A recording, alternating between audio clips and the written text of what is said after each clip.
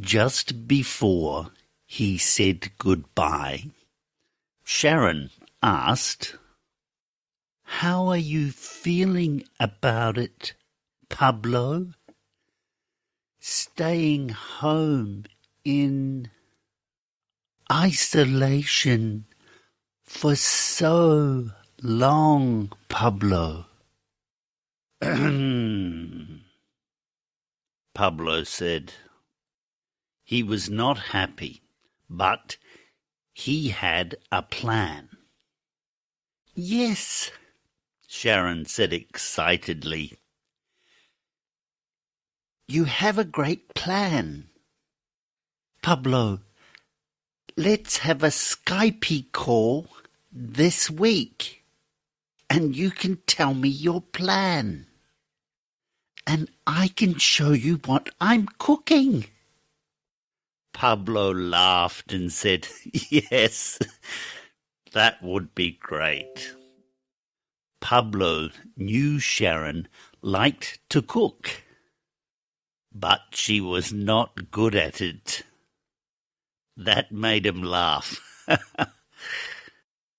But Sharron was very good at teaching English, Pablo thought. And she was a great listener and liked to talk a lot. And one time, when she was talking to Pablo on Skype, her cooking caught fire. "I am very concerned about the next cooking lesson," Pablo said to Sharron just before he left the call.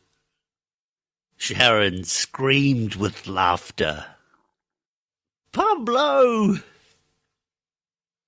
she said, and laughed.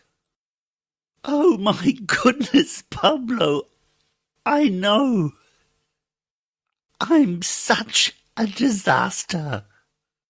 Yes, I promise I will not do any fire cooking this time," Sharron said.